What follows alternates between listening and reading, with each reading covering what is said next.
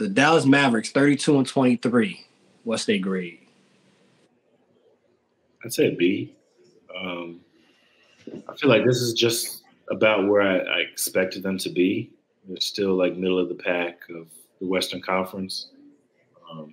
Like Kyrie, as great as he is, he's not like moving the needle enough for a team like the Mavericks to get to that upper echelon where, I mean, you'd expect to be when you have somebody like Luka, which I feel like at the end of the day, in a few years, he's going to ask out of there, and it's going to be one of those things. Like, I know Mark Cuban wants to try to keep him there for life, like Dirk, but he's going to get tired of not winning, and they're not going to win anything in Dallas while he's there. So I think teams are starting to like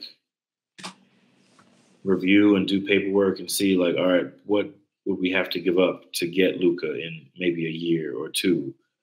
I could see the Knicks even looking at that, like waiting on him to ask out, to being like, all right, this is the guy. This is the guy that we're going after. So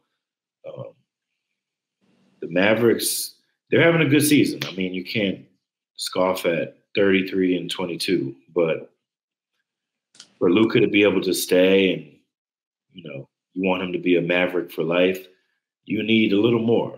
So, you think the trades that they did at the trade deadline is actually going to make an impact? The PJ Washingtons and what's his name? Gafford. I mean, Gafford, that was a really good trade that they made. I think he adds another element to that team, like pick and roll action, and defensively it makes them a little better.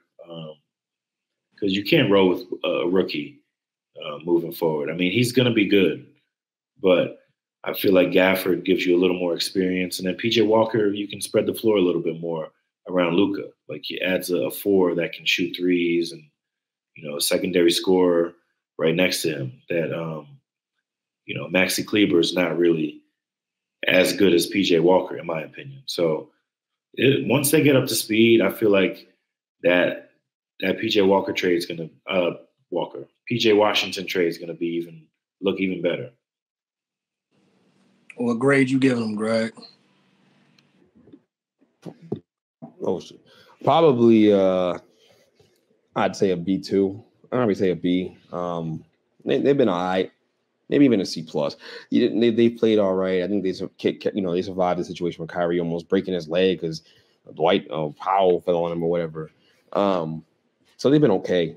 But, they're another team that's they're not winning a championship, and they're really in a bad situation because the Kyrie and Luka marriage is not a good one for obvious reasons I don't have to get into. So, yeah, I don't – it's really because of Kyrie, by the way. But also Luka's can be problematic. But, yeah, I think I'd give them a B and a B+, and because they've treaded water. I think a B is probably more acceptable than a B+, honestly. So I'd say B. I talked myself out of it on air.